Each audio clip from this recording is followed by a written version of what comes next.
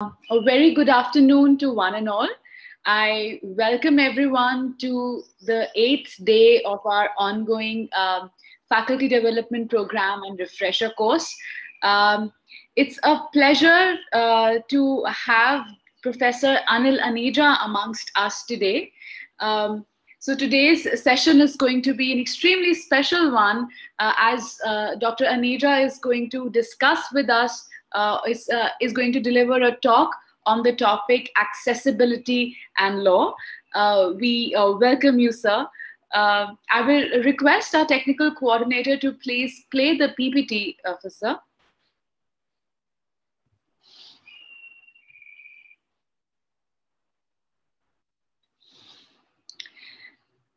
Yeah. Can you please play the slideshow? Yes. Thank you so much. Professor Anil Aneja has a long and distinguished career of more than 30 years in academics. Presently, he is working as a professor in the Department of English, University of Delhi. His significant books include novels of L.H. Myers in relation to Indian history, myth and thought, human rights and volunteerism, combating discrimination, some path-breaking initiatives for the visually impaired, and a comparative study of the visually impaired children studying in special and inclusive schools. Sir's recent publication is an edited volume of 20 autobiographical stories titled Testimonies of Success. We already have it in front of us that such a seminal contribution Sir has made to the subject of disability studies, and what wonderful publications also he has to his credit. Professor Anil Aneja is also the nodal officer as well as grievance redressal officer for persons with disability, and officer on special duty at the Equal Opportunities Cell, University of Delhi. For nearly 25 years now, Professor Aneja has been actively involved in the disability sector in various national and international roles. Presently, he is the president of the All India Confederation of the Blind and the Chair Rehabilitation Committee and World Blind Union. Can we have the next slide, please? Now, looking at the awards and honors which have been conferred upon Sir so far, so Professor Aneja was conferred the National Award for the Empowerment of Persons with Disabilities by the President of India in 2014. In 2017, he was presented with the Achievers Award by the Indian Eye International Human Rights Observer.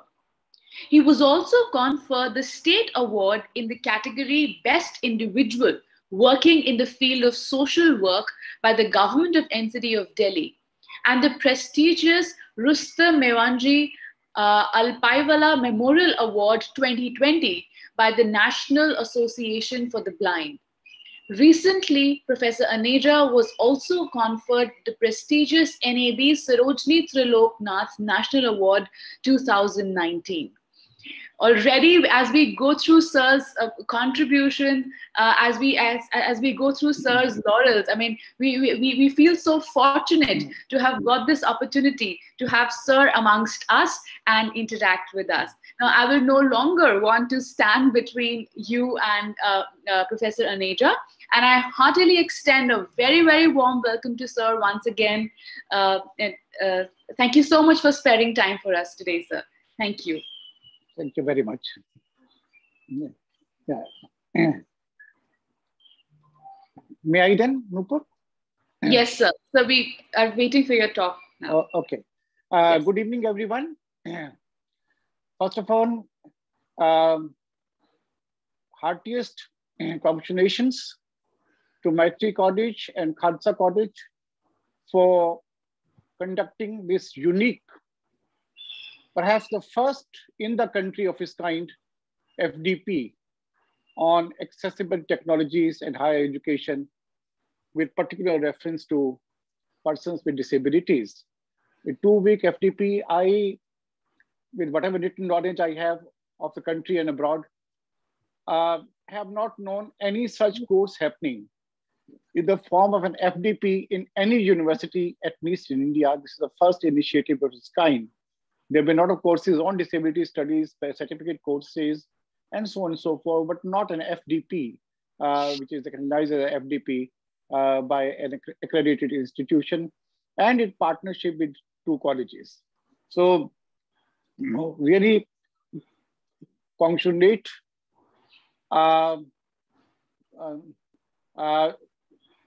Battery College and Khalsa College for undertaking this initiative.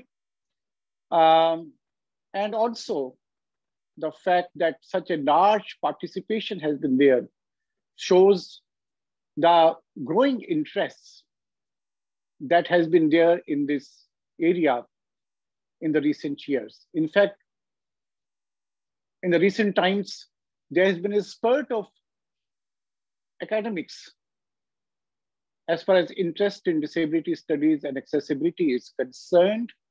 6-7 years ago, when this matter was talked of, perhaps people were not accepting, they were not open, they're not as willing to accept that the area of disability studies, accessibility, and accessible technologies could be an area which could find interest among scholars. That, however, has substantially changed now with so many colleges offering courses in disability studies in various ways. Recently, we had 2 other colleges also offering different courses, separately offering courses in disability studies. We also have disability studies now included at the undergraduate, at the postgraduate, at the MPhil and the PhD levels of Department of English. We also have disability studies included not just in the curricula of Department of English, but also of many other departments of the university. So there's a strong growing interest in this area. And I'm so happy that the 2 colleges have taken this unique initiative. I think people like the principals of both the colleges, Professor Haritha Chopra and Professor Jaswinder Singh, deserve our special congratulations. Also the coordinators, Dr. Smriti Singh and Dr.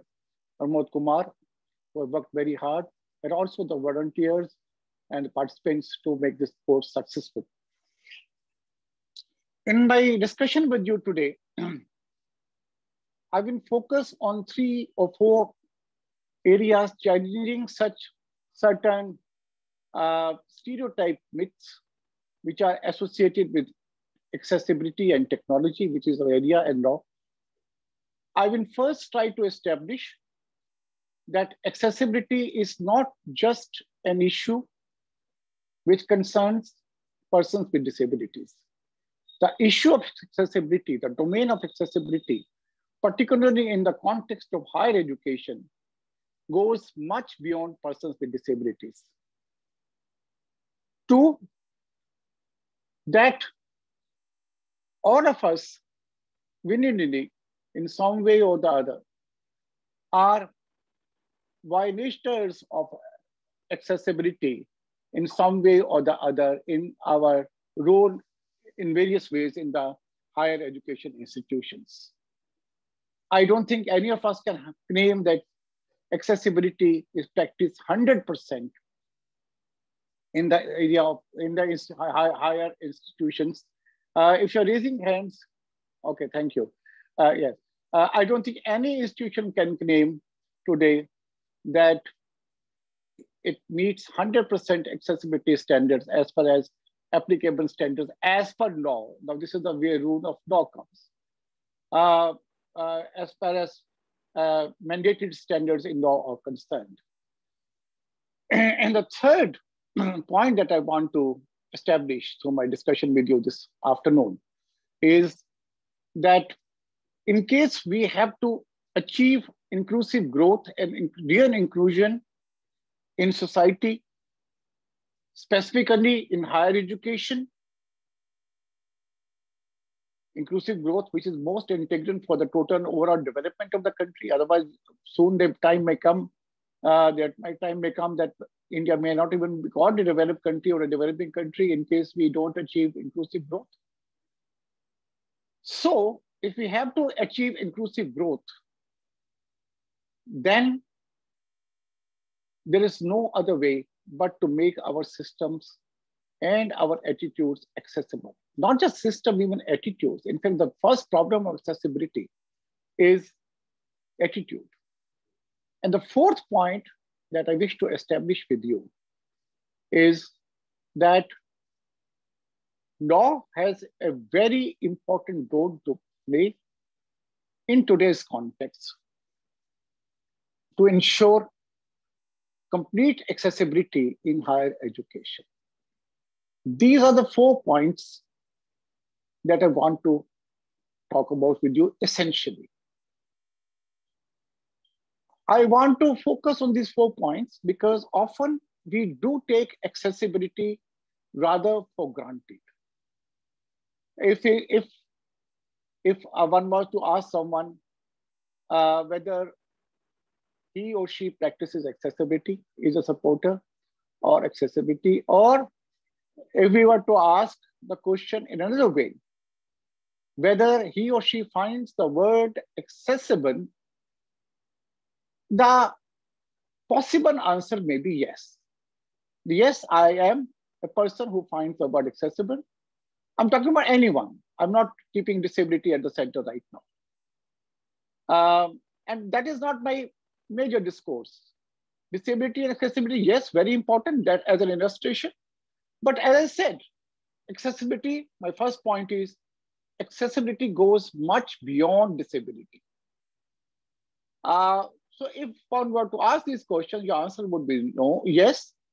And yet, you would experience that in day-to-day life, there will be many situations which are inaccessible for you, or where you do not practice accessibility as a teacher or as a scholar. I assume that is the profile of the participants broadly.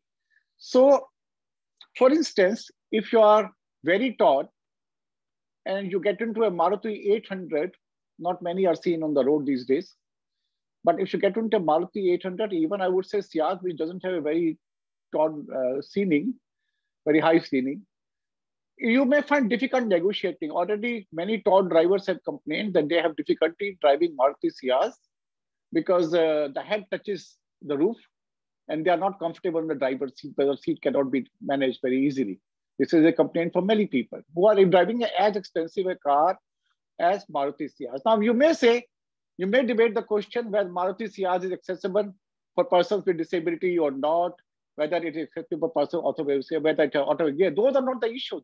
Even a person who seemingly doesn't seem to have any accessibility issues has a problem with us as harmless a vehicle as Maruti Ciaz, which is pretty expensive.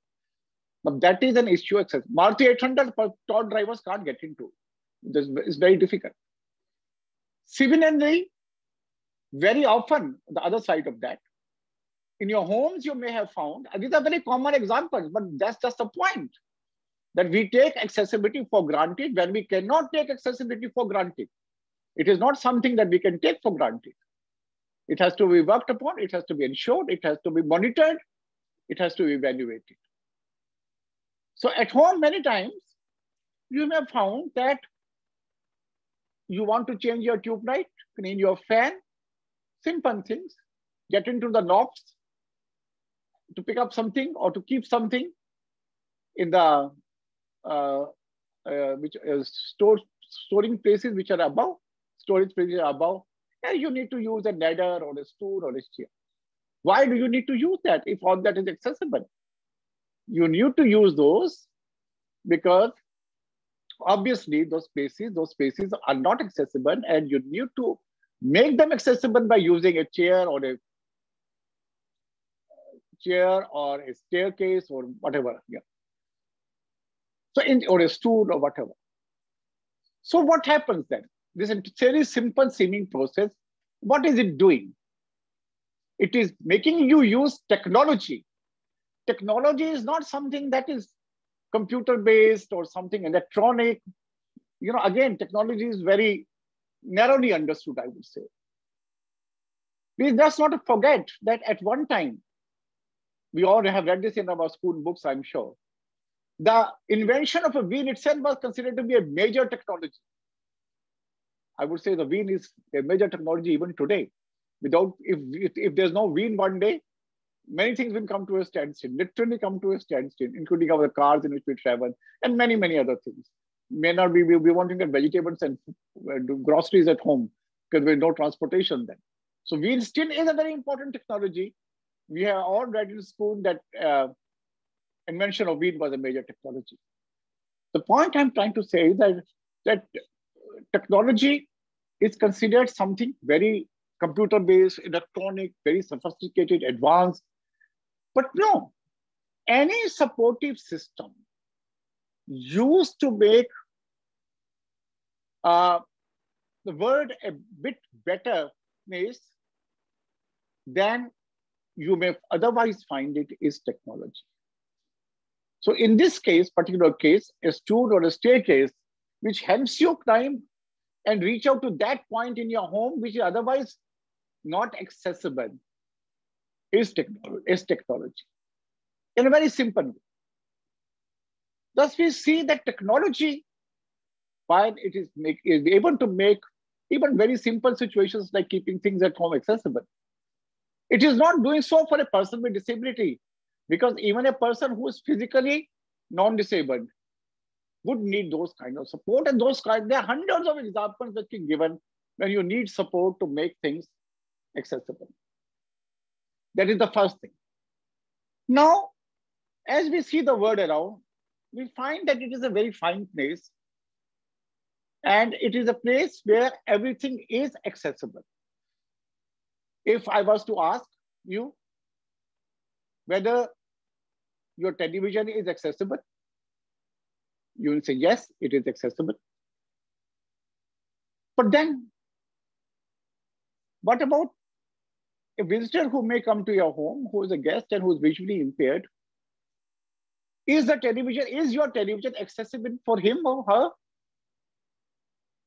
You may still say yes, because you may not realize that merely listening to the audio is not the entire television experience. Viewing the screen also is a part of television experience, which is not there. So your statement that your television is accessible is immediately called into question, because what you thought was accessible for you is not accessible for somebody else. And then I give a third scenario. A person with hearing impairment comes to your home and is able to see the screen, but not able to listen to what is going on in the television. Is the television accessible for him or her? Your answer would be again no. So where do you now stand? You said your television was accessible, but it's neither accessible for a person visually impaired friend of yours who's come home, nor for a person who's hearing impaired and has come home. Now, there are only two conclusions which can be drawn from this scenario. One can be that you were somewhere wrong when you said that your television was accessible. You perhaps did not know your television too well. Or, which is also partly true incidentally, or a better scenario perhaps could be that to say that accessibility is a subjective experience. And that's just the point I was coming to. What you may think accessible may not be accessible for a majority of people in the environment. So how do we make then such situations accessible? If accessibility is so subjective, then is there any way by which the subjective experience of accessibility can be made the objective experience of accessibility? Is there some way by which standards could be put in place by which things are so, environment is so designed, not items. I'm talking about environment. Environment can be anywhere. I have not touched the most sensitive area so far, which is your classroom. or all of you may feel, many of you may feel that you give accessible lectures. But is that the case? Are our lectures in our colleges and universities really accessible? Do we really have sign language interpreters in our classroom to ensure that if there's a hearing impaired student, he or she is able to access your lectures? Do we really have sensitization and technology enough to read out the notice board, the blackboards or the screens? Even this FDP. One of the reasons why I'm not doing the PowerPoint today is because I was told that there are a large number of persons with disabilities in the course. And if that is the course, I at least do not know. Maybe there is. I also do not know any technology so far which makes screen accessible for the visually impaired while seeing the PowerPoint on mobile. On JAWS, maybe. But even if it is accessible to two voices, you are negotiating the sound of the speaker and you are negotiating the sound of the screen reader.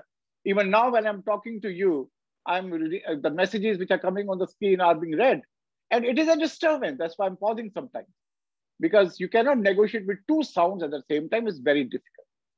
So PowerPoint presentation may be accessible for many people, but it is not accessible for persons who are visually impaired.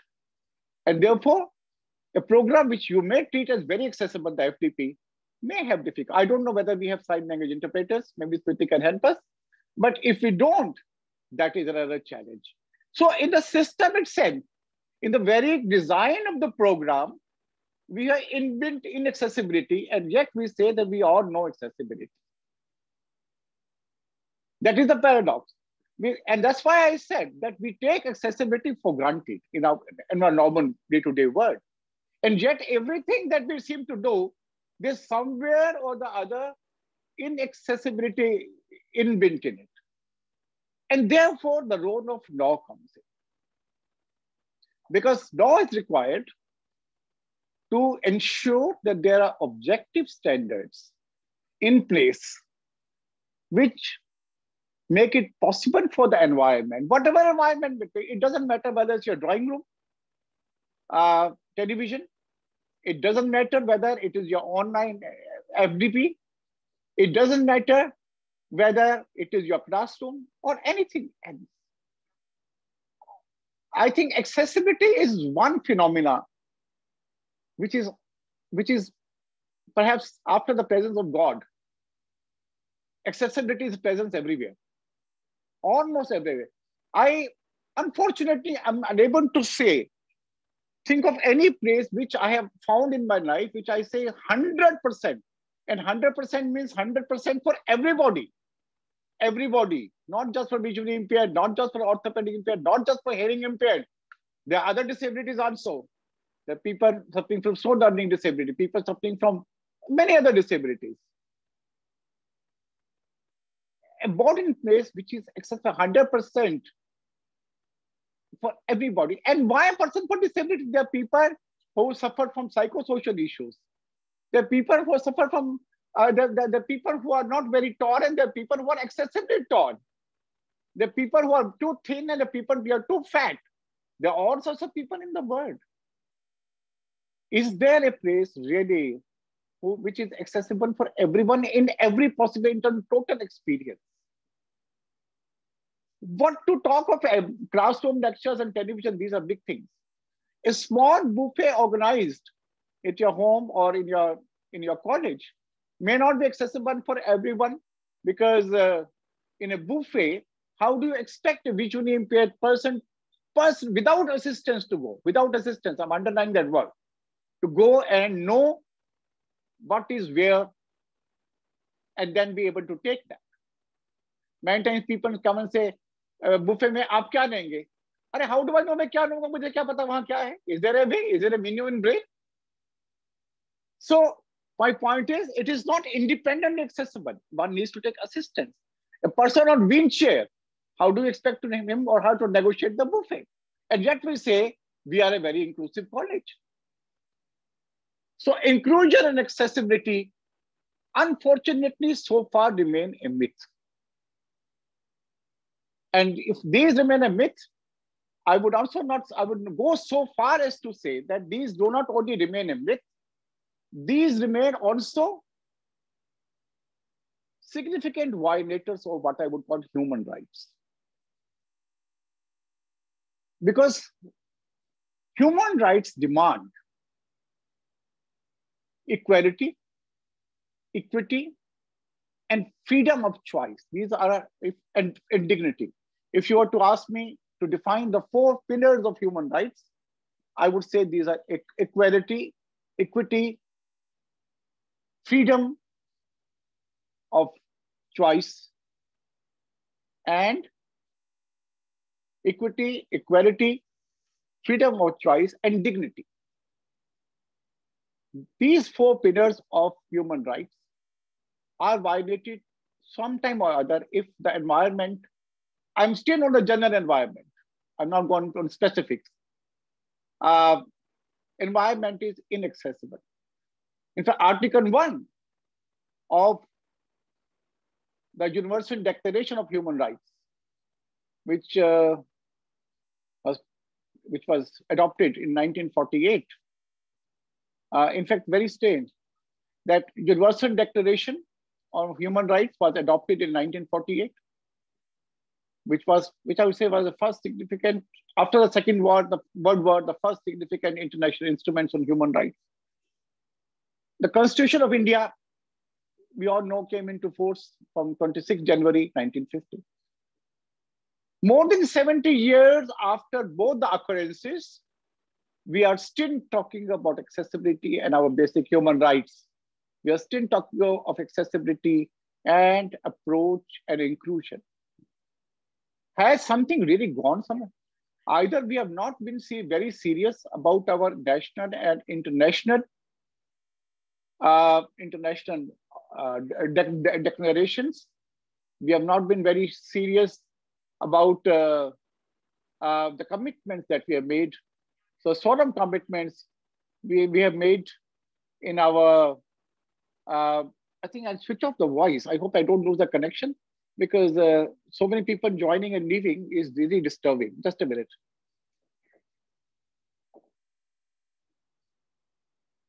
Yes. Nupar, am I audible and visible now? Because I gave a command to my phone. Yes, sir. Yes, sir, you are. Very much. Okay, perfect. Thank you. Yes. So hopefully now I won't be distracted with the sound. Yes. So either we have not been very serious about our international and national commitments, because if really you are serious, we're talking about UDHR. Now, if you're serious about UDHR and we're serious about the first article of UDHR, which talks about equality, respect, and brotherhood. Article 2 talks about no distinction on any basis.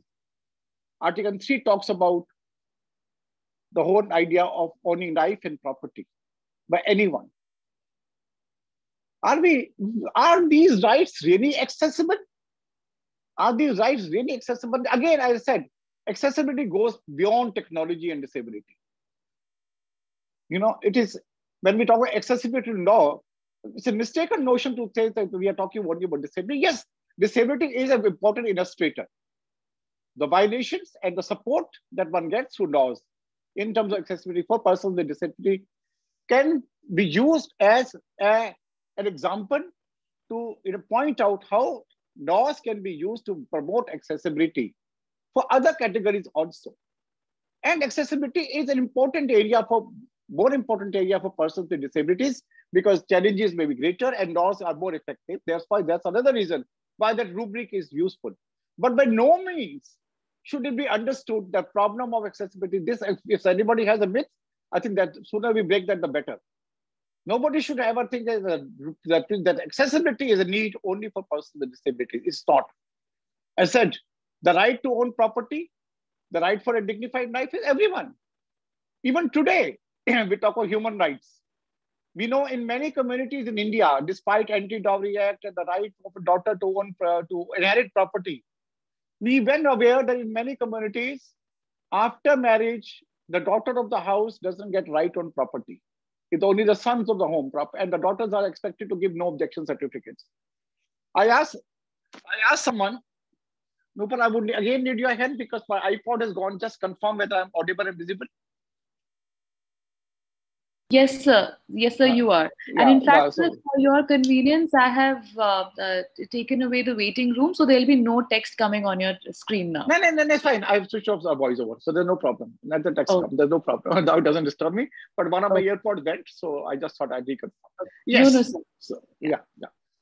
yes. So and I asked someone what is the logic behind this practice. Many years ago, I asked someone. At that time I may not have been that much into human rights, and the person said, very in a nonchalant way, the person said, "Oh, because so much money is spent on the marriage and dowry of the person, and therefore it's assumed that she would not have any right on the property of the father."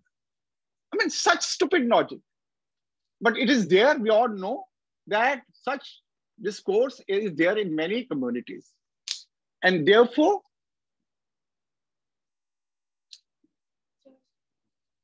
just a minute. I'm putting the charger. Just give me. But you know it. No, but just last time, once again, is the screen okay now? Yes, yes, sir. It's absolutely okay. Okay. Yeah. So, but such attitudes are there. If the right to property is not accessible, the right to dignity is not acceptable to many people for various reasons, social reasons, economic reasons. The right to privacy, when there's any hardly people had not even have one room houses in India. Maybe lakhs of people are living in hutments. Where is the right to privacy? We all know that people till very recently didn't even have washrooms in their homes in villages. And maybe still some villages are there. Some areas where the issues are still prevailing. Where is the right to privacy? And so on and so forth. I can give you a number of examples of violations. And inaccessibility.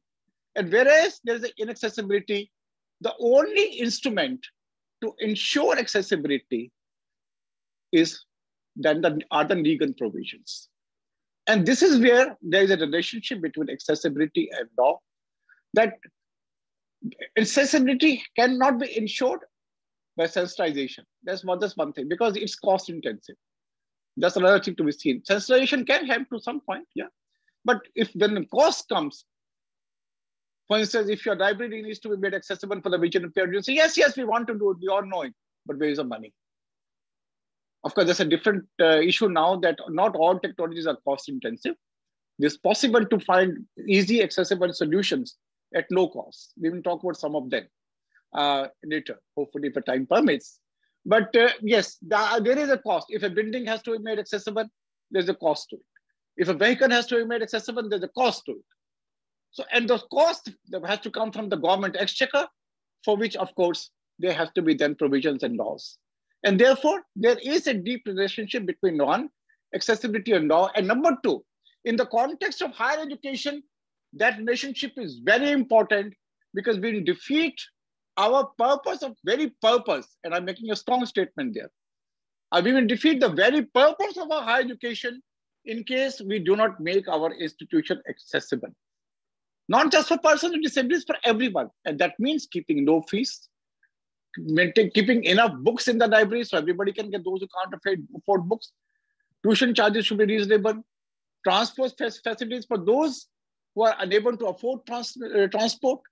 And of course, an atmosphere of amity, even a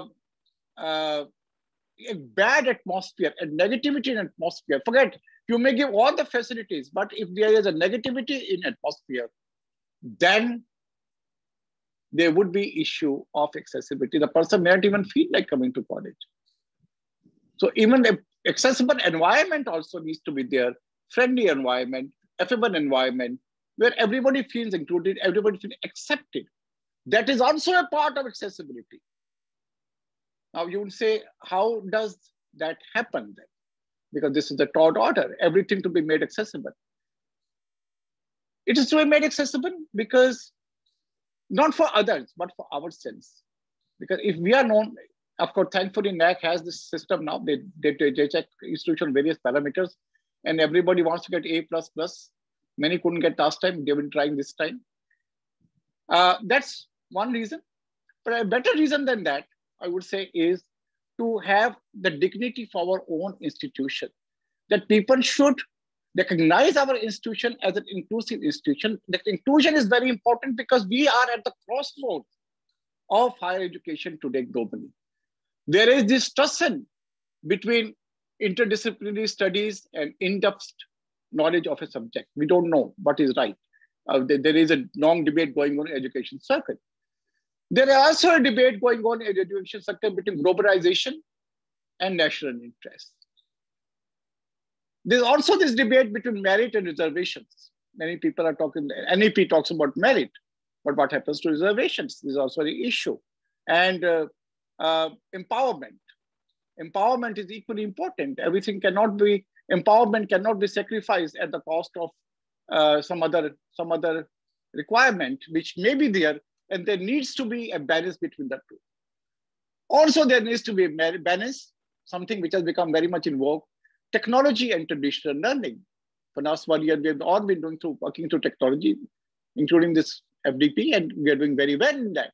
But also, there has to be some way by which a balance needs to be maintained between traditional learning methods and technology, which is a need of the hour, and the new education policy supports that.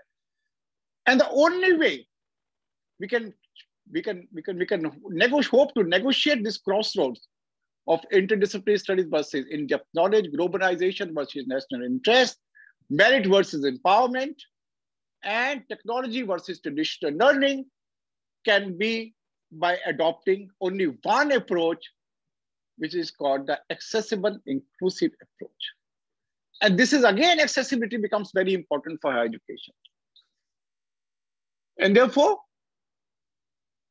legal provisions are necessary because human beings unfortunately do not work unless there is, may not often work, or many times do not work unless there are mandates which we are compelled to follow. There are mandates which we are compelled to follow. I just mentioned to you, it's been more than 70 years since the UDHR was adopted.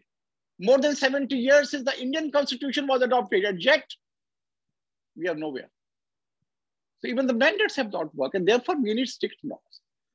Now, what do laws say about accessibility? I will talk only as an example now in three contexts. I will talk only in the domain of higher education. Though I can go much beyond that. I already made general remarks on as how accessibility goes much beyond that, how accessibility goes much beyond disability, and how accessibility is something which affects everyone, and therefore universal standards are required. And who is going to ensure the universal standards? It is the legal provisions. And how these have or have not ensured, how the legal provisions have worked or not worked to ensure accessibility, we can learn through one context, the context of disability. And that's where disability becomes important. So what are the issues of accessibility in disability in the context of higher education? We all know that we try to practice as strictly as possible the policy of reservation, 5% reservation in admissions in higher education. Now, that's a law. It's a different matter. The Delhi University, even before any such law was ever in place, was providing reservation in admission, even before 1995. To my knowledge, it was sometime in 1970s when a rule was made that 1% seats would be reserved, or 2 seats in a college and 2 seats in a hostel, some such thing. It was very urban, but some attempts were made to provide reservation during mid-70s onwards, which became, of course, formalized in 1995 after the implementation of the PWD Act, or RPD Act, which now mandates 5% reservation. We all have in our colleges this rule, and many of us are involved with the admission process. We know there is a 5% reservation. Now, what does reservation ensure? Does it ensure education? Does it ensure knowledge? No, it doesn't ensure education or knowledge. I would put it differently. And I would say it should ensure access to education and knowledge. It is a means by which because reservation itself doesn't ensure education. There are many more things required for it. But it is a law which ensures, it joins upon institutions to make such provisions which can lead to access to education knowledge for persons with disabilities. Because it is not, this is another problem. The reservation is taken only admission. Ha, take a form, bhar do, admission kara do. No. If you are given reservation for any category, forget again persons with disabilities. It is your mandate, it is your responsibility then to ensure that person gets all the facilities, on the material, on the accessibility to buildings, access to classroom. Otherwise, how he or she get the education and knowledge? And therefore, I would say it is not, reservation doesn't ensure education, it ensures the right to access to education and knowledge. There being a distinction between the two statements. And this right is the first right of access, which now then brings into account other rights of accessibility. I will not go into various laws that have come into the history of legal provisions ensuring accessibility. I think time may not permit to do that or I may just list it for you. If we talk about various laws and provisions, it was in 1977. There the first accessibility law came. People even forgotten about it because nobody talks about it now. It was executive order. No, I would say I would even go before that. 1974. The first access to education was through a scheme which is called the Integrated Education for Disabled Children. Now say, what is so big in that scheme? Government keeps making schemes. No, it is important because again, this enjoined rights of access to education, the scheme. And therefore, through scholarships, to availability of assistive devices. And this scheme, and also more importantly, this was the first time that the government was talking about integration as a vis-a-vis the principle of special schools for persons with disabilities.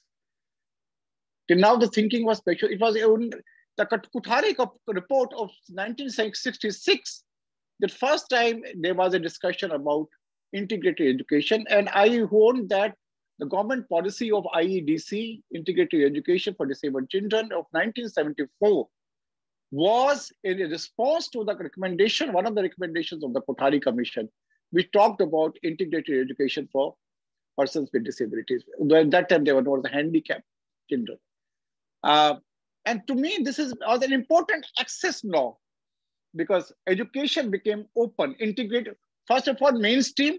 So whatever we call mainstream, education became legally open, even through an executive order, but it became legally open for, not that people were not going to regular schools earlier, some people went, but it was a formal statement of the government in IEDC and also access to scholarship, equipments, etc. When we talk about accessibility to employment, the first executive order was in 1977, which reserved 3% seats, vacancies in Group C and D services. I regard that as very important because hundreds of people got a job. Thankfully, soon after that, there was this International Year of the Disabled in 1981, and then International Decade of the Disabled Person from 1983 to 1992, due to which hundreds of persons with disabilities got jobs because of this executive order of 1977, schools, offices, drugs. This also ensured access. And without access, you can't find space, you can't get visibility, you can't even demand for other rights. You can't be economically empowered if you don't have access to employment and education. And without this access to education and employment, if you don't have these accesses, then you cannot be economically independent. And if you're not economically independent, then nobody's going to respect us.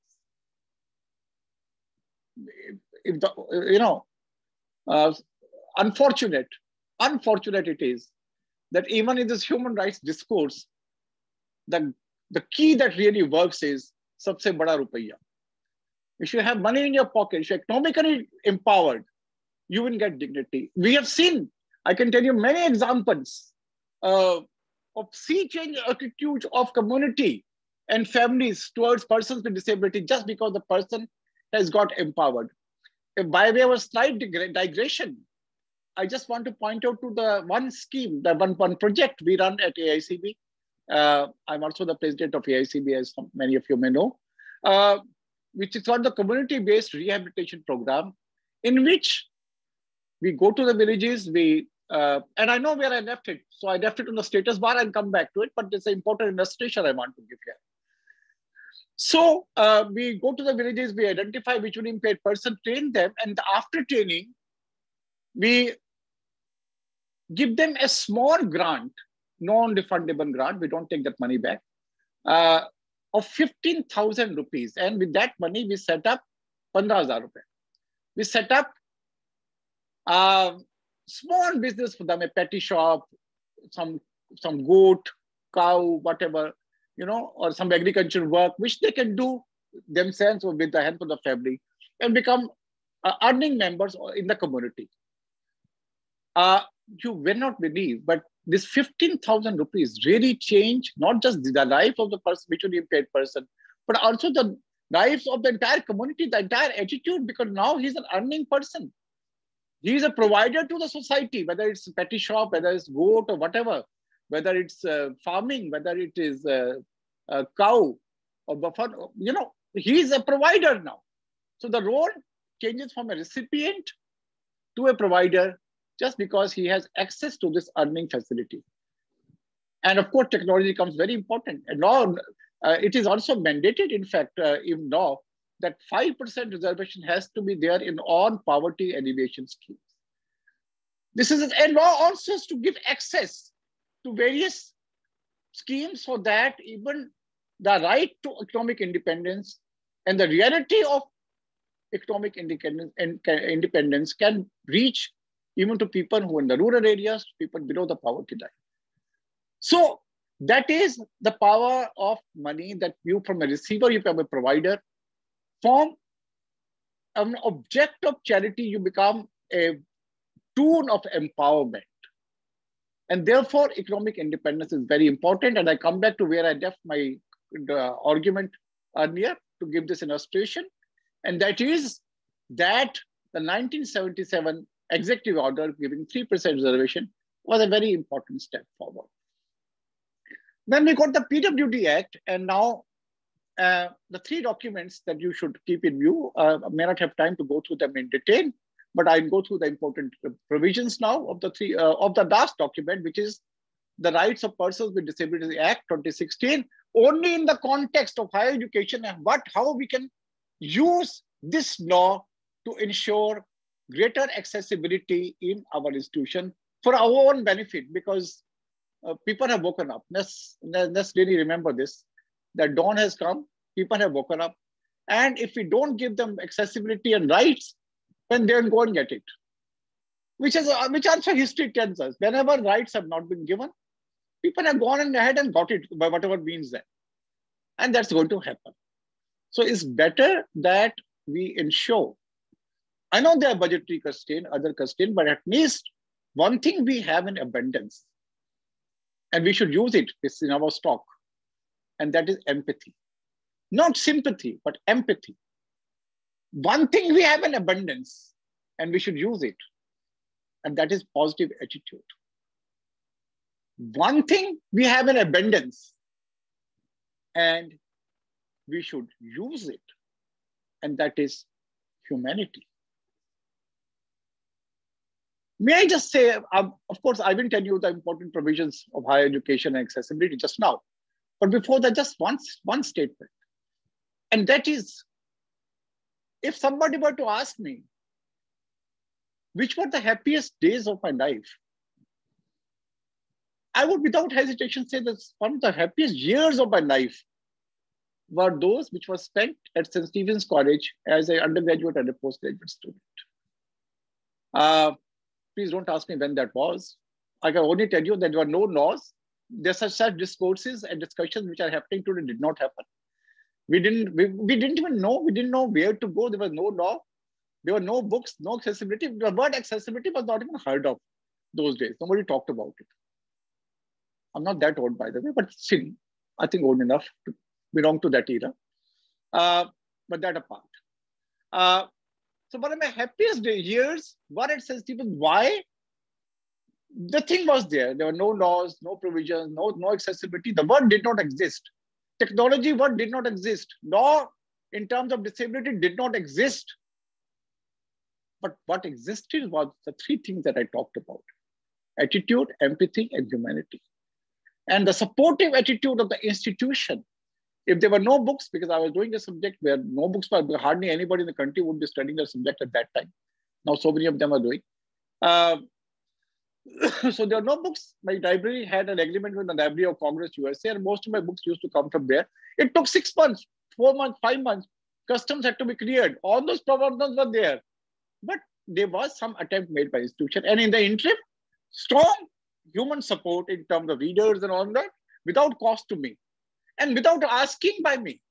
I never had to ask anyone. The NSS and the Social Service League of the college was sensitive enough to anticipate and proactively act. And those were the happiest. But so the point I'm trying to say, though we will talk about laws, but it is unfortunate that we need laws to ensure accessibility in our institutions. It's unfortunate. These things should happen on their own. Higher education in this country has always been inclusive and positive. If you look at our ancient institutions, broadly inclusive. Of course, there were some cases of discrimination even then. I'm not saying it was all perfect, but we never had special universities. Okay, there are two right now, but that's a different story. Special universities and all that, special schools may have been there. We as a culture, Indian culture, are committed to inclusive culture in higher education. And yet we need laws to ensure accessibility. I think we need to think. We need to think something over. But even if that's the case, then what do we do? What are we supposed to do? What are the laws to ensure access? So the three acts that I was talking about, three documents I was talking about was the PWD Act, Persons with Disabilities Act of 1995, the United Nations Convention on the Rights of Persons with Disabilities, the international document, 2006. I will not talk about both of them because the enabling provisions of both the documents have now been incorporated in the last document that we have, the Rights of Persons with Disabilities Act 2016. So, but even before that, 2016 is a long way. Just two incidents I want to give you where accessibility was ensured through law. It was in 2002 and 3 that there was a visually impaired student who was doing masters in computer science. 2002 it was. Masters in computer from a state university. But lo and behold, he was doing masters in computer science, but was not allowed to take his own examinations on computers. This story I have covered in one of my books called Combating Discrimination, which Rupert referred to. Combating Discrimination, some path-making advocacy initiatives for the visually impaired. Is one of the AACB cases that we took up. So he was not allowed to take the examination on computer, though he was doing a master's in computer application. But this was the irony of it. So, and we got an order from the court of the chief commissioner, after which he was allowed to use computer. Later on, of course, directions came and many people are using. But that, to my knowledge, was the first case where a visually impaired person had used computers. Accessibility became very important in higher education, and law was used to ensure that accessibility. That's one incident. One incident I want to talk about before I come to specific provisions of higher education institutions is a simple issue, but very important. Many of us travel by rails, we book tickets through the IRCTC website, we are very open to it. A few years ago, 2 or 3 years ago, when IRCTC changed its face, the website became totally accessible. The simple thing that you can do very easily, booking a ticket, but became inaccessible for visually impaired. That accessibility also needed to be ensured, again, by going to the chief commissioner's office and getting orders from there. The point I'm trying to make, by taking this one institution, one instance from an educational institution, and one incident from a domain other than education, from daily life, booking of tickets, etc., travel, is that the relationship between accessibility, the relationship that exists between accessibility and law is equally valid across, whether we are in higher education institutions or not. For instance, our Delhi metro is reasonably accessible. Smriti had a fall from there once. But despite that, I would say, even that case, we took it up in fact, and we took up and it was covered. But yeah, it was a pretty bad fall that Smriti had at that time from the metro platform. Shows how inaccessible the platform is. But despite that, Smriti, I would say, compared to other facilities in the country, like railway stations, bus stops, etc., the metro appears to be reasonably accessible now. I think that human assistance also there post-COVID. The point is, why it's accessible? Law is there, but more so because there was a foreign company which has set up this infrastructure. And because of that, the consultancy of the foreign company things being accessible. Now, the point I'm trying to, are we so copycats that we need people from abroad to tell us? When our own now the laws and legal provisions are shouting and shouting at us, we need others from other countries to tell us what we should be doing. Have we not really done away with our colonial mindsets even today? And therefore, there's a wake-up call. There's really a wake-up call because now if we don't do what is supposed to be done, because one thing the post-COVID has done is it has proposed challenges for people, new tech ways, but it's also awakened people. It's been quite a jerk, quite a shocker. And the shocker has woken up people. So more challenges would come, more demands will also come. And we need to be ready to meet those demands. Also, we need to make our systems accessible and inclusive. Because another document, legal document now, the new education policy mandates that there is a very specific reference in new education policy chapter 9 to accessibility for persons with disabilities in higher education. And very, very specific provisions are there in that.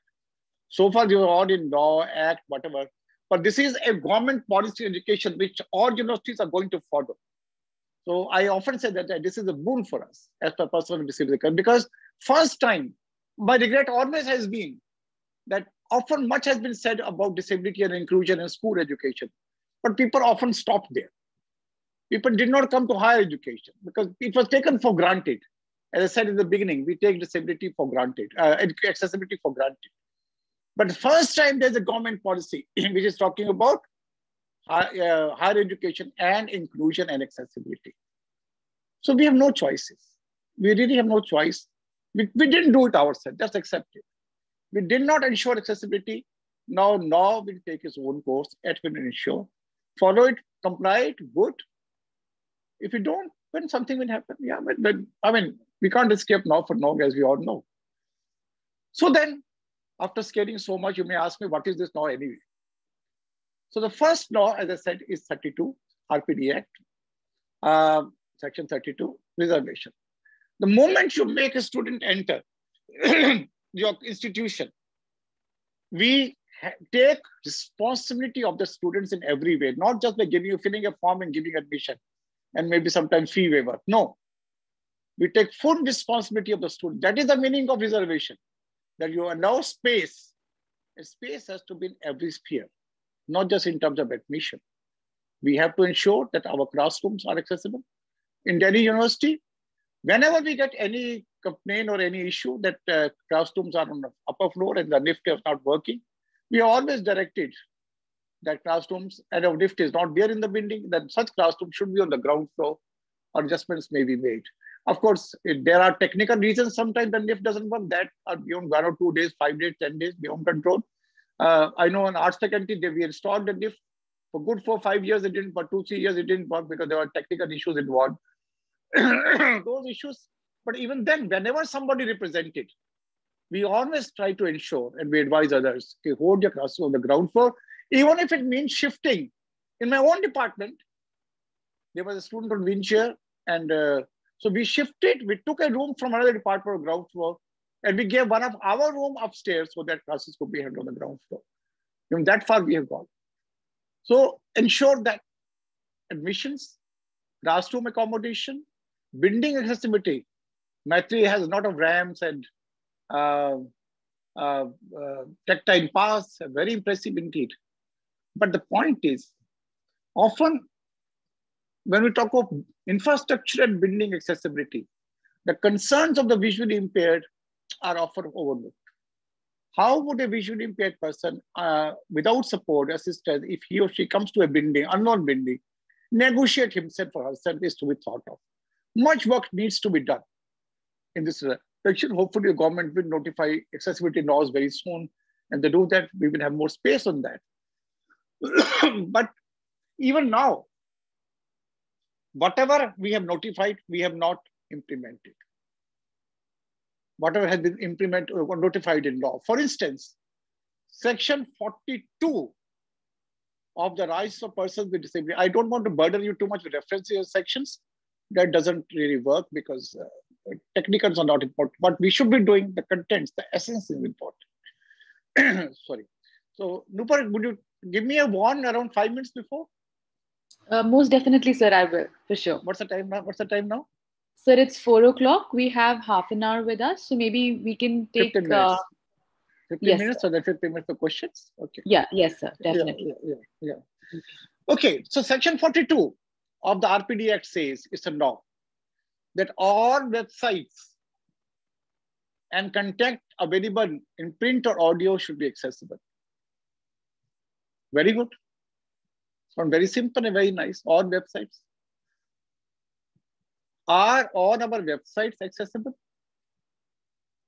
I would even ask, is the University of Delhi website accessible? Fully accessible?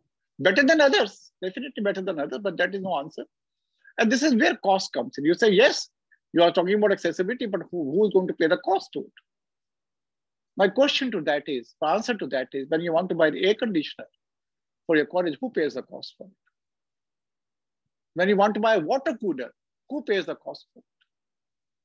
When you want to renovate a room, get the building painted, who pays the cost for it? If money can be made available for those, why not money can be made available for making the website accessible? Many things can be done very simply by giving basic training to a webmaster and doing a one-time accessibility. For a simple thing, like ensure that all your documents are in searchable PDF or Word format. Even if it's image, these days apps are there, free of cost apps are there, and hundreds of them.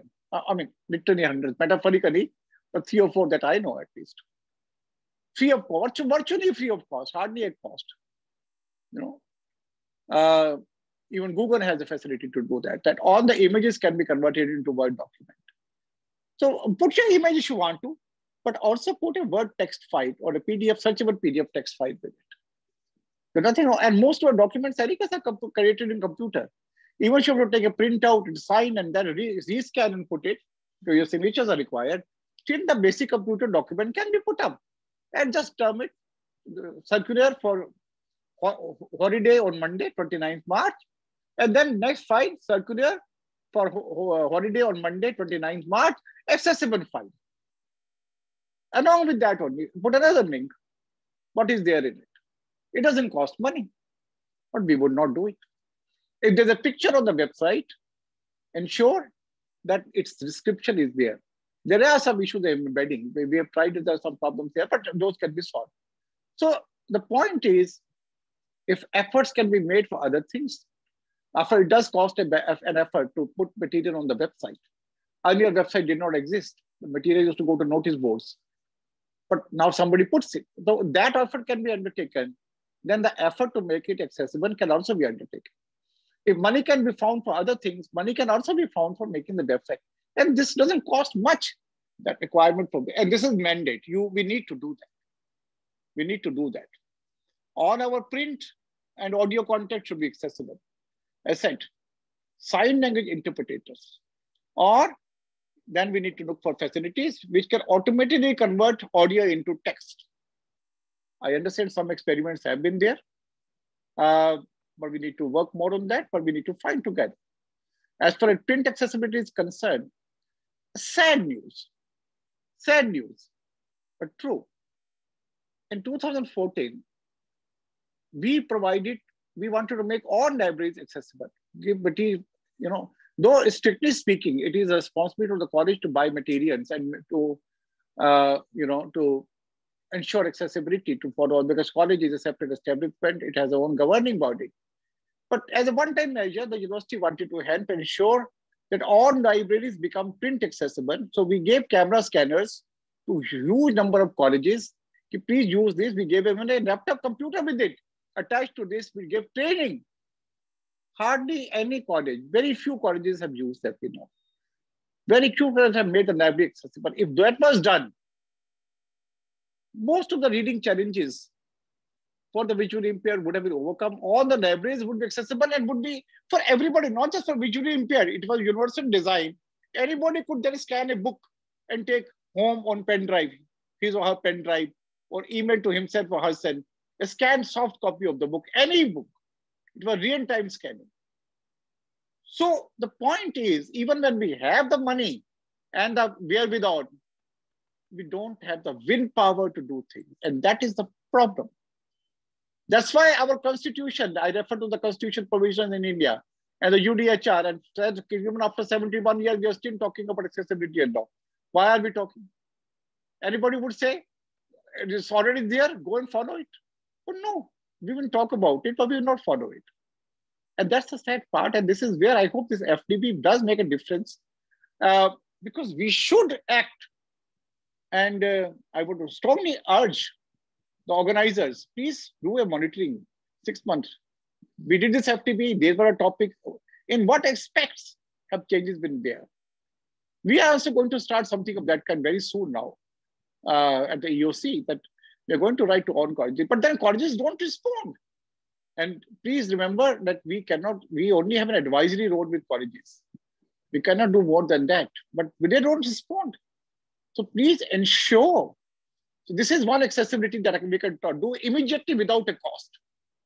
That our print materials can be accessible, audio materials can be accessible, on our website can become. This can happen in 1 month. Because now there is a camera scanner which also scans Hindi books, Sanskrit books, in 11 Indian languages apart from English, and doing very well. I have done extensive testing on that. It is giving me 96, 97, 98% accuracy, which is pretty good. Anything more than 90, 95 is pretty good. It's giving more than that. But then, are we willing to do that? It costs only 20,000 rupees. Are we willing to spend? We will buy air conditioner, which costs double the amount for the staff room or wherever. We will not buy this for visually impaired students because there's no separate money by UGC. Why should UGC give separate money? College gets money. Why can't we take it from student welfare fund, from any development fund, any other fund? It's very easy to find excuses, but laws are there. Because if laws have ever come into force, there's going to be an issue. So that is one section of RPDF that we should talk about. The second section we talk about is the point of providing, changing our curricular and examination systems. University has been very proactive in that. I'll give you 2 examples. When we changed the syllabus some years ago, undergrad level, English department, we had a graphic novel. The moment the problem was pointed out, there's a graphic novel, there will be a problem for visually impaired, we immediately gave an alternate text also. It's not that we remove the graphic novel. You see, accessibility, it doesn't mean it's the cost of anyone. No, it's an inclusive. The moment one thing is done at the cost of another, it's not inclusive. So remember that accessibility, whether it's technology or any legal provisions or whatever, is not at the cost of anything else, because that is not inclusive. So we kept it open, but we also give an alternate text. Very often we get requests from students who are doing economics and commerce, visually impaired students, that they have difficulty managing papers with graphics.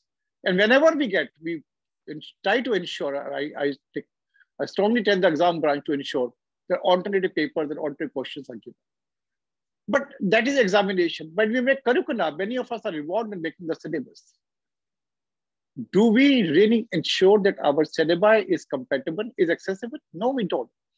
And not accessible only for persons with disabilities, even gender sensitive, language sensitive, region sensitive. These are also the barometers of accessibility. How much your syllabi is region sensitive, language sensitive, gender sensitive, and disability sensitive, of course. We need to ensure accessible syllabi, not just in the no pictures, even our classroom lectures. Reading out whatever we are writing on the blackboard or PowerPoint doesn't cost anything. There's no money involved in that. A few minutes extra, but as you write, you read out. As you speak, you read out. But I do PowerPoint, and here I'm not doing it really deliberately, but I do it a number of places. Mostly I do it. Just the other day I had lecture the IEEE, I did the PowerPoint. But then I ensure that whatever I read out, whatever is there on the slide, I speak it out in some form or other that nobody's missing it. I don't take the content as read.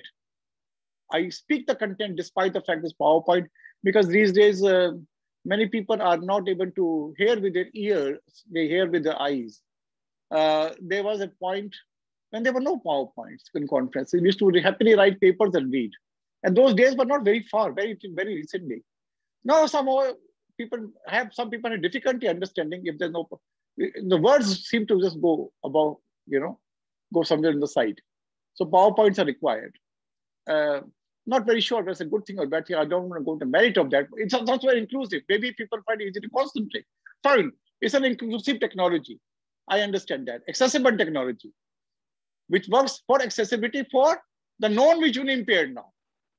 They find the lecture much more accessible if it's PowerPoint based. But what about visually impaired? So accessibility cannot be at the cost of anybody else. So therefore, read out whatever is there. So classroom, I already told you, they have to be at a pace where everybody can teach. Everybody means everybody. There may be people who are short in height, who may not have any disability, but they're asthmatic. So they cannot climb stairs. Even those situations come sometimes. They have difficulty climbing stairs. So try to have a lift to your college. The government is giving generous grants. Generous grants is the word for physical infrastructure accessibility. No college is using it. So much money is available. Nobody is using it. I don't know why. So ensure that, and that resource which is available would help your college become legally compatible in terms of accessibility, because there are modern building bylaws of 2016. There are bylaws prescribed for accessibility in the RPD Act. All buildings have to be accessible. All roads have to be accessible. All transport systems. All existing buildings, thankfully, or unfortunately, as you want to put it. Maybe you would say thankfully, I'd say unfortunately. It's a question of perspective. The government notification on accessibility is still awaited. The moment it comes, within 5 years of that, which is not a very long time, all buildings will have to be, existing buildings will have to be made accessible. It's better than we do it before, so we are not under time pressure. Because NAC has already started putting strict standards on accessibility. They talk a lot. NIRF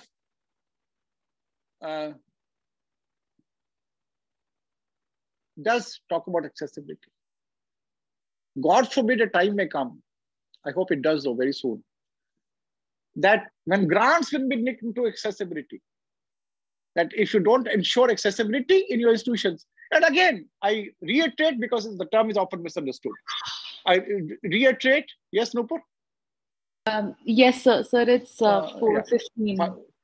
Okay, just 2-3 minutes. Yes. Yeah. God forbid that a time may come, though I hope it comes soon, that grants will be linked to accessibility. And by that, I don't mean only for persons with disabilities. How much the environment is accessible in your institution? Are people psychologically comfortable being a part of your institution? Are people able to get books even if they can't pay for them? Are people able to get education even if they can't pay for them? Are people able to be included in your college picnics even if they can't pay for them? These are the benchmarks of accessibility, not just technology, not just personal disability. So I hope a time comes when grants are linked to accessibility. I would strongly advocate for that, because unfortunately things have not happened the way they should have happened, but never too late. And then of course, curricular design, examination, infrastructure, websites, your materials, your libraries.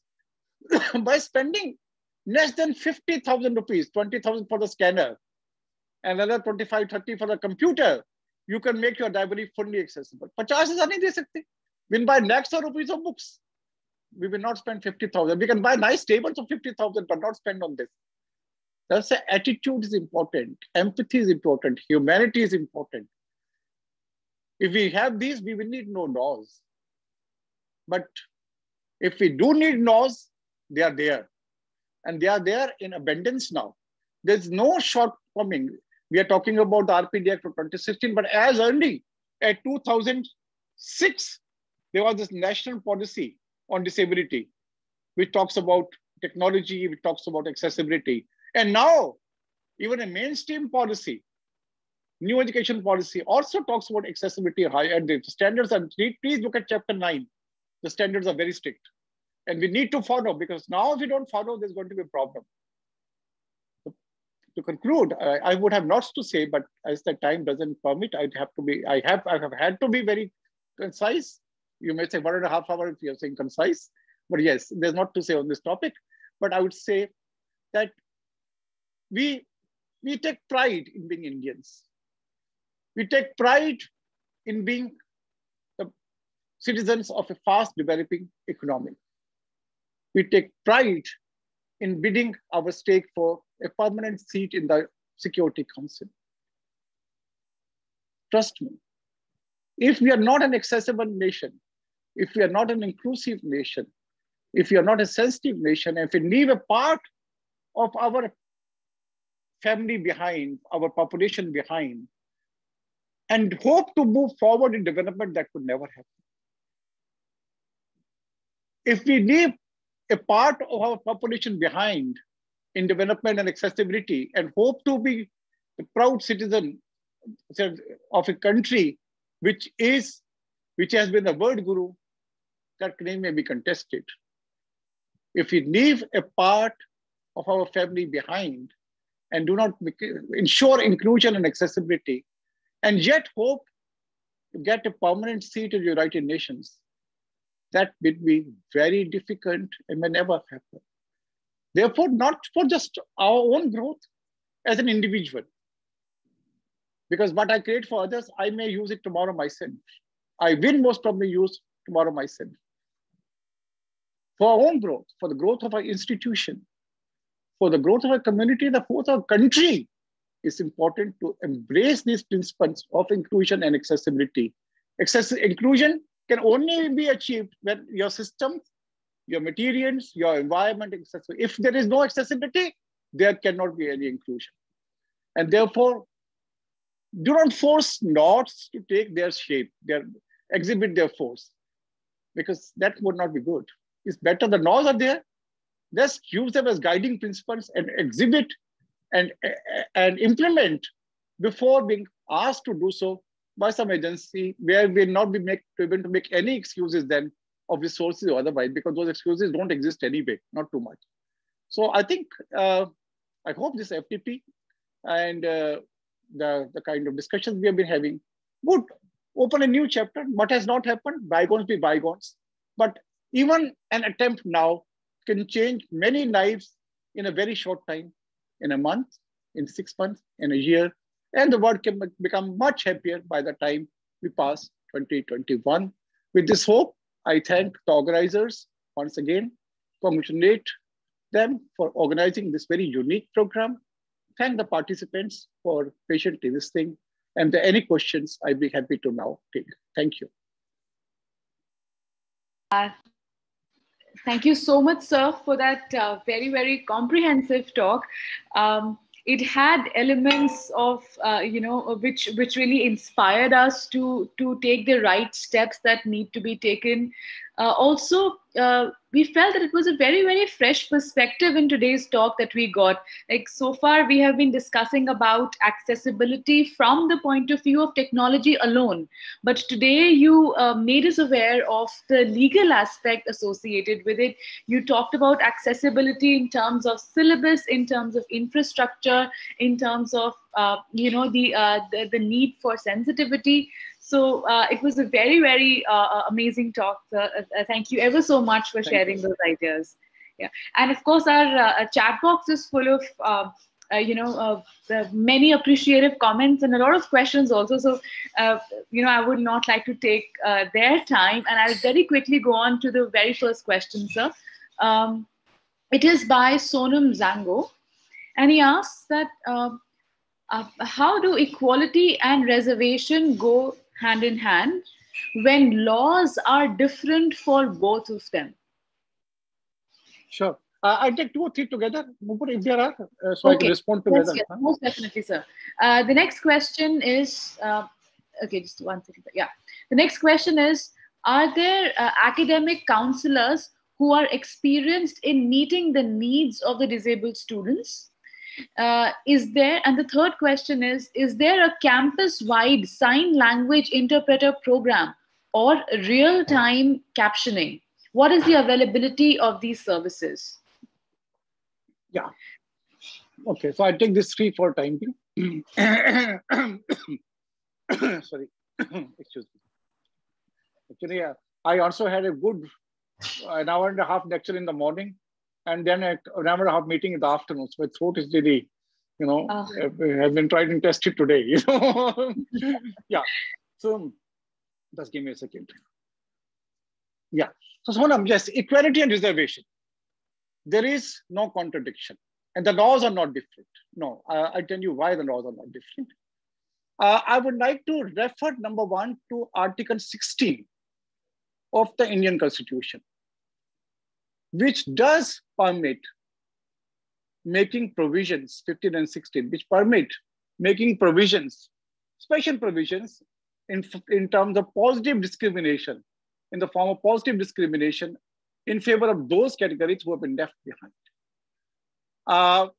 In fact, the reservation for persons with disabilities is under Article 16.1, and the reservation for other categories 16.4, and for EWS it's I think 15.5. So there are such provisions inbuilt in our constitution of what we call positive discrimination. The term positive discrimination is different from inequality.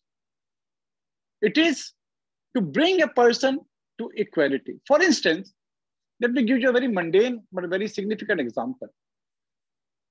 If you have 100 rupees in your pocket and your brother has 50 rupees and you both have to go to see a movie where the ticket would cost 100 rupees.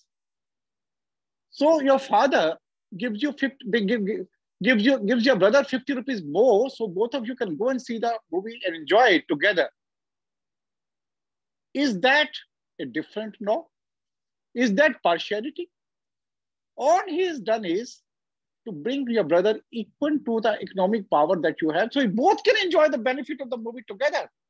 You can both share as brothers. Because if there inequality existed, then you would not be shared.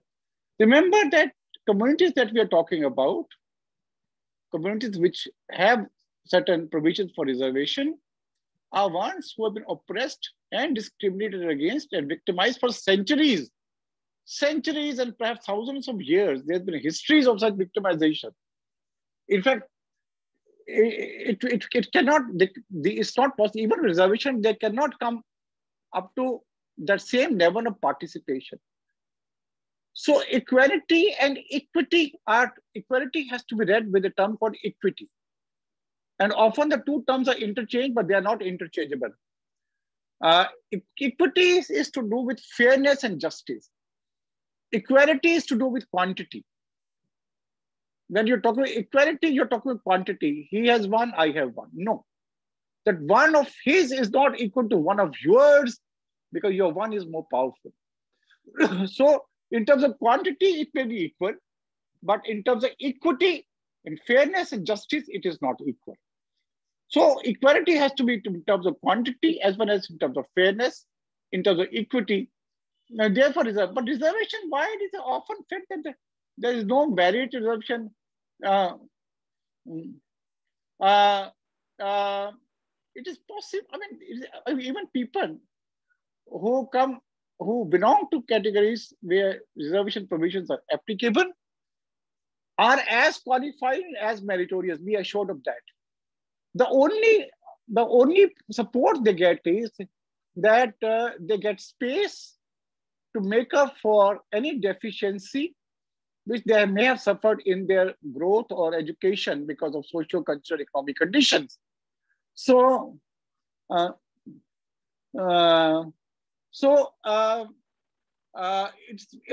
whatever deficiencies have been there in the upbringing due to socio-economic cultural reasons, due to which the person may not have been able to perform as well, perhaps, but would have the potential and has a capability, that is mitigated to very, very little extent, hardly any, 5% or so. How does it matter so much? Little.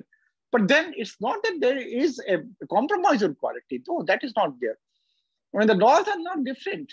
It's just there's some relaxation so that if there's any deficiency, that is overcome. So try to see it in that light. As far as the second question about real-time description or campus-wide sign language interpretation was there. When we have some sign language interpretations in our data, I won't say panel data. If a college request, we do provide, the charges have to be borne by the college, but then we should be in the budgeting. For instance, if the college needs a sign language interpreter, can the UGC, this is the accessibility law, this is my requirement, I want money, no, UGC will not be able to decline that, should not. If they do, we'll see that what we can do, definitely. Then NGOs are there to take care of that issue. That's not a problem. So real-time captioning, some apps are being experimented, which instantly convert text into speech into text. Google also has the Google Translator and all that. But synthesizing these with the programs and with the lectures is not that easy. I would also say the accuracy may suffer sometimes, but doesn't matter. Something is better than another thing. But yes, work is happening. And just as for the visually impaired, what has happened last 2-3 years? A lot of apps have come out. I'll give you a small example. My wife passed away just 2 or 3 months ago. And one challenge I faced was that if a document came home, a letter or circular, if I have to sign something immediately because administration files are sent home, how would I read? Because I may not have assistance all the time. When she was there, she would help me read, or she would have to see the document. How would I read? So I immediately got an app which reads in real time and reads reasonably well. So when a document, or I have to show you the camera, it starts reading immediately. It may not be, it's fairly accurate to begin with. But even if there's a 5% problem, that doesn't matter. It gives me the document orientation. I know what's all about and whether I should sign or not sign it. So I'm very independent now in picking up any paper at home and seeing as to what is there. So that problem is immediately solved. What was the second question, Nupur, before we have the two hands, Swati is there. I think Shanu is also there. Yeah. Yes, sir. Yeah. So, sir, the second question was? Yeah, the second question was that are there academic counselors who are experienced in meeting the needs of disabled students? Yes, every college should have. UGC does mandate every college should have an equal opportunity set, and faculty members who are sensitive, who understand the needs of students should be there. Listen, counseling is not a professional activity. It is a human activity. I see it that way. As far as higher education is concerned, nobody can understand you better than a person who has gone through the same experience and who is your teacher now. Thankfully, almost every college now has persons with disabilities. If you talk about disability, for faculty members or non-teaching staff, there are other teachers who are involved with disabilities who may not be disabled themselves, but they are involved with disability. And there are people who are sensitive to marginality, because marginality study is a very important area these days. And many people in faculty are working in many colleges. So talk to any of them, but I think the EOC or the enabling units should be the place for having such volunteers, faculty volunteers who should meet students wherever required, whom students can approach. And I think that structure should be put in place. Maybe we will also write, it's a good suggestion. We will also write from university to encourage to create such infrastructure. Thank you. Just give me a second. Yes, sir. Yes, Nupur, next. Yes, sir. Thank you so much for those responses to the question, sir. In fact, there are a lot of questions which talk about access, which talk about technology and universities' readiness to take them up. But I think that you have already answered those questions in this recent explanation, sir. But one question is by Vikas Kapoor from Ramjas College. And he asked that it's a longish question come comment, but I'll kind of try to shorten it a bit. So he is talking about the fact that how there are plenty of laws available, with respect to disability. But he asked that how do we make sure that they are enforced at every level? He seems to be talking about, he gives a reference of IRCTC, he gives a reference of DMRC, that how both these institutions are not exactly disabled friendly and how people face a lot of issues. So then this gap between laws and their enforcements is his concern, sir. Yes, Vikas, definitely this concern is very valid. No doubt there is a gap. No doubt there is a huge gap. I would say huge gap between laws. Laws are all in place. We have the policies, we have the documents, so no problem. The biggest defaulter is the government of India, which has made the laws. That is also a irony. May I just share with you that when PWD Act was made, I was in a committee at that time, in the ICB Education Committee, and we thought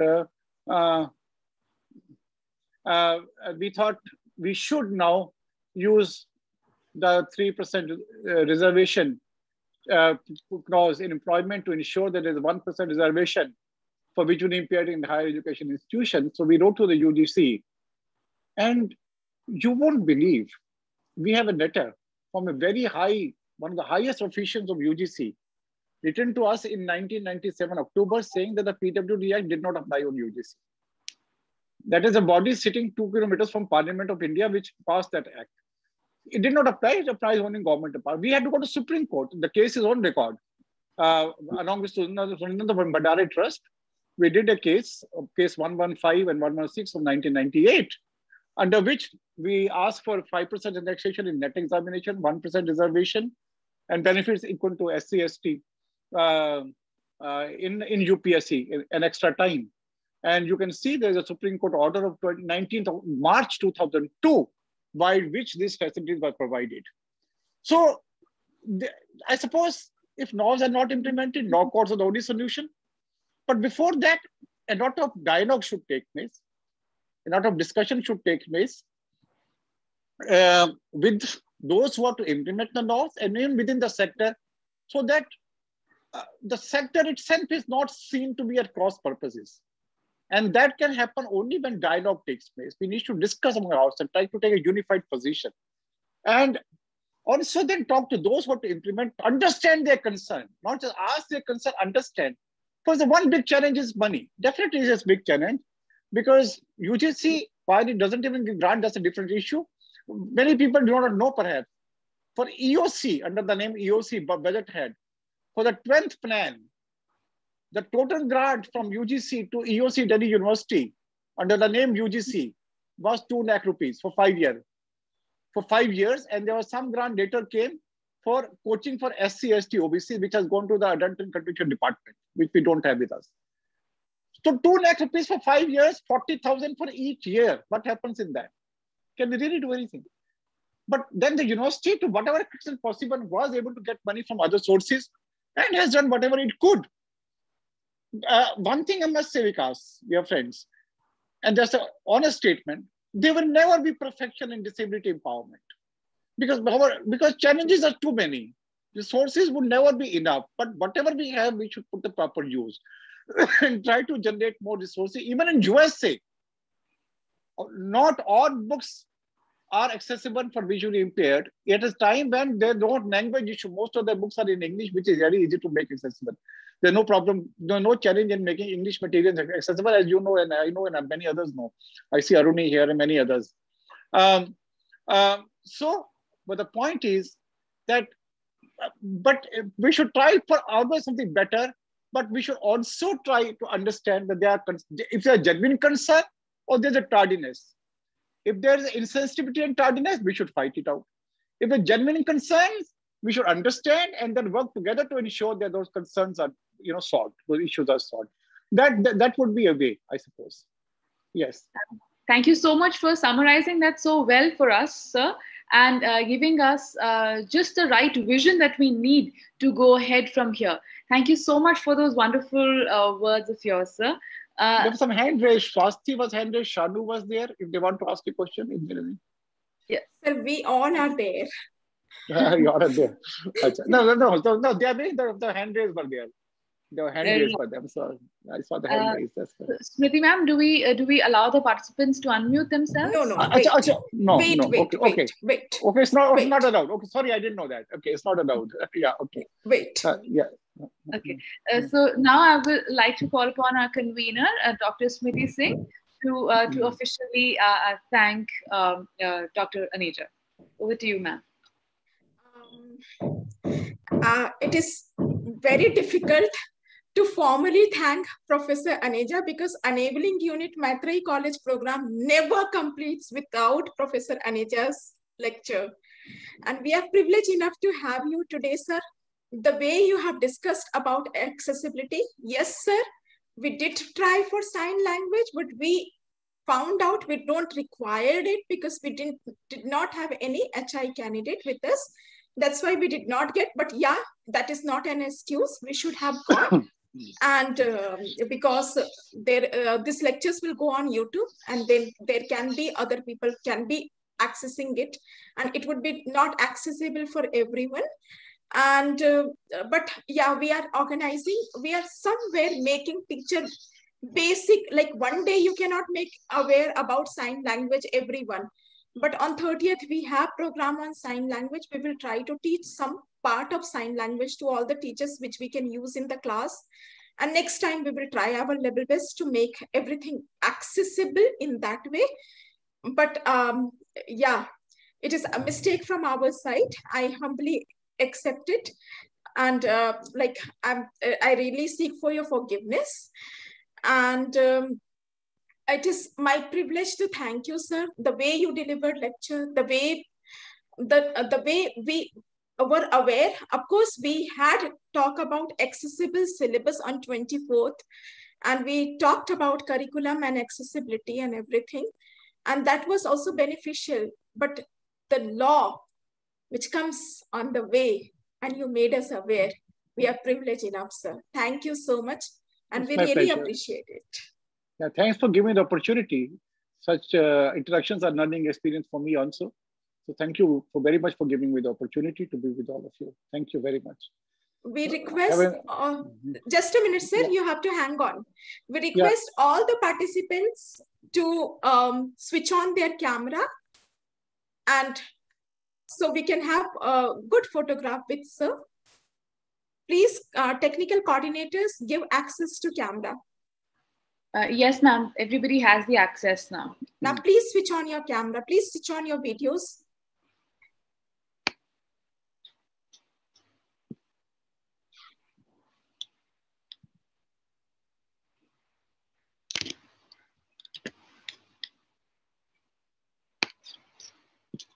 Thank you so much, everybody.